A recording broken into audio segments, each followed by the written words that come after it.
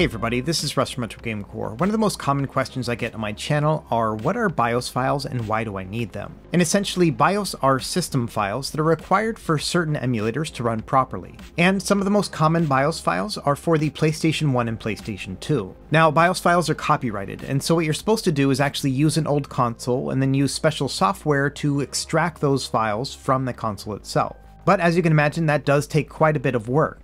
Well, in this video, I'm going to show you a new technique that just came out that allows you to extract BIOS files for the PlayStation and PlayStation 2. And the crazy thing is that you can extract them directly from a PS3 firmware file that's freely available on Sony's website. And so what that means is we now have a way to easily and legally extract BIOS files without having to use the console itself.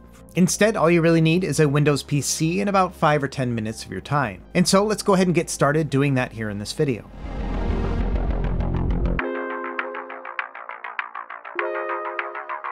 Okay, to start, I want to give credit where credit is due. I first heard about this trick from this YouTube channel here called Easy on the Eyes. And so really my purpose in making a video here is to give the method more exposure. And I'm also going to leave a link to this YouTube channel in the video description below if you want to check it out. They have a lot of neat emulation tutorials available here. Okay, and as we get started here, just a couple disclaimers. First, when you extract these BIOS files, you'll be able to use them in any emulator. And so for PlayStation 2, you'll be able to use it on the PC emulator of PCSX2, and then also on Android with AetherSX2 as well. When it comes to PlayStation 1, you'll be able to use those BIOS files with RetroArch as well as the standalone DuckStation emulator. And then finally, the method that we're going to use to do this is through a batch tool that actually is going to work within the existing PS3 emulator. And so overall, we're going to use 3 different tools to get started. The first one is here, available on archive.org, called PS BIOS Claim Tool. This is going to be the batch file that works with the PS3 emulator. After that, you've probably guessed it, but we need the PS3 emulator called RPCS3, so we'll download this one too. And then finally, we're going to need the PS3 system software that's available on PlayStation.com. And I'll have a written guide in the video description as well, which will include all of these download links. To start, let's go back to that archive.org website and then click on the zip file right here to download.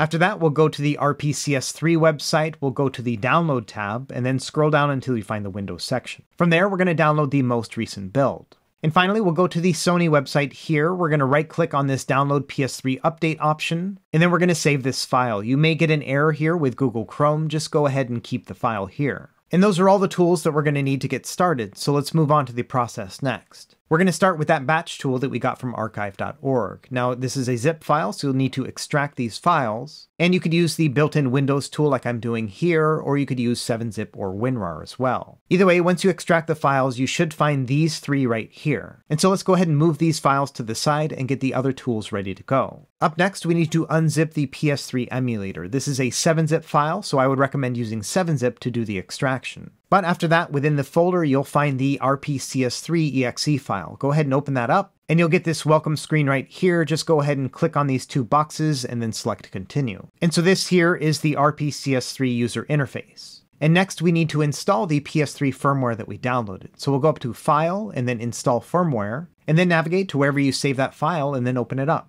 It'll take a minute to run through the installation and it'll say that it's good to go, and then after that it's going to compile all the PPU modules. And this only needs to be done one time, and after that you're good to go. From there we can actually close out of RPCS3, we don't need that again. And so next, we're going to use the batch file to extract the BIOS. And all we have to do right here is take these 2 firmware files and then drag them into the RPCS3 folder. And all you have to do here is just click on this batch file. And depending on what version of Windows you're using and your security settings, you may get an error like this. If this happens, just click on More Info and then select Run Anyway. And it'll take a few minutes to run through the tool, but when it's done, it'll say that it has extracted the BIOS files and press any key to continue. And believe it or not, we're actually done. If we look back in that RPCS3 folder, we now have 2 different BIOS files right here. And they are labeled as PS3 PS1 BIOS and then PS3 PS2 EMU BIOS. So what I'm going to do is I'm just going to move these over to my desktop, and then we're going to test them out to make sure they work.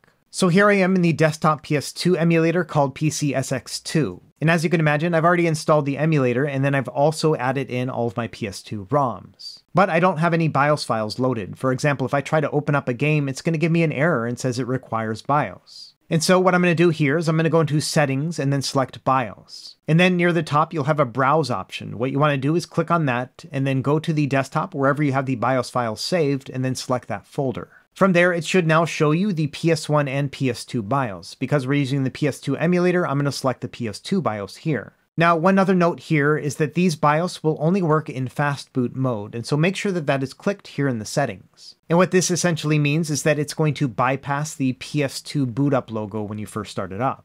Either way, we're now good to go, so we're going to close out of the settings here, and then we're going to start up that same game. And as you can see right here, it booted right up. So yeah, these PS2 BIOS are working just great. Let's go ahead and close out of that game and start up another one. Here's Burnout Revenge, and yeah, double clicking on it here and it starts right up. So I think we're good to go when it comes to PS2. Let's move over to PS1 and do the same test. And so here I am with the standalone DuckStation emulator. Same thing here. I've installed it and also loaded up my ROMs. And the interface here is very similar. So we're going to go into Settings and then BIOS. And then in the middle of the screen here, there's the Browse option. So let's navigate to the desktop where my BIOS files are. And then up top here, it says Auto Detect, but we can actually select the PS1 BIOS to make it easier. And so in each of the dropdowns, you should now see the PS1 BIOS. And so let's select that here. And I'm going to do this for all three regions, even though I'm only using American ROMs right now. Also, make sure that you select the fast boot method right here, because if you don't, the games won't actually boot. Anyway, once we're done, let's close out of the settings here, and then we'll start up a game. Let's try Breath of Fire 4. And as you can see here, the PlayStation logo booted up, indicating that we're using official BIOS. And just like that, the game also booted up as well. So there we are, we have now extracted PS2 and PS1 BIOS files without having to have the original consoles on hand in the first place.